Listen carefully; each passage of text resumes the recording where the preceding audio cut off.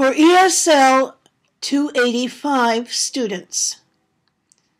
This page is for students who are in Miss Agard's ESL 285 High Beginning Reading and Writing class at Laney College.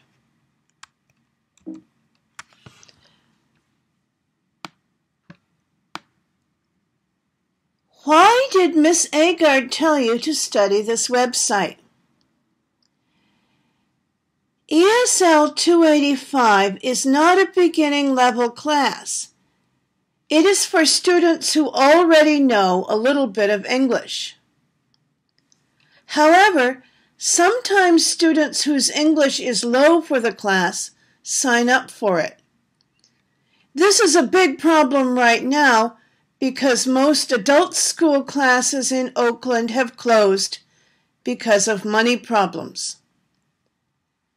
This website is for students who are having trouble with the work in ESL 285.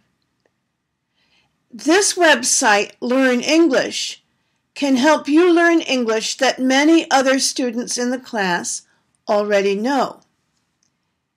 If you study this website, maybe you can learn more in ESL 285. Can any students use this website? Yes, Learn English is for all students who are starting to learn English. You do not need to be in Miss Agard's class, and you do not need to be a student at Laney College.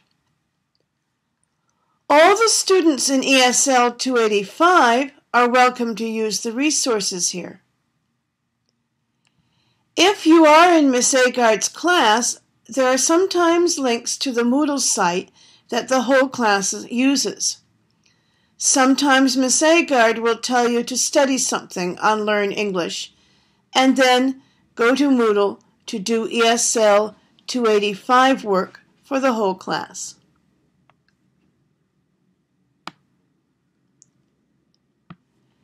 Can I still use this website when ESL 285 is finished?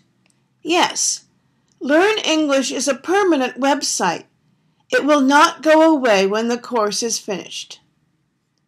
Learn English covers English that the ESL 285 teachers expect students to know before they take ESL 285.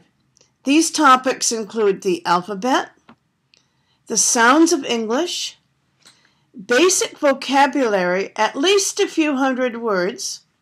Here's a link to a list of, 1,200 words that are frequently used in English. And you should know a few hundred of these before you take this class.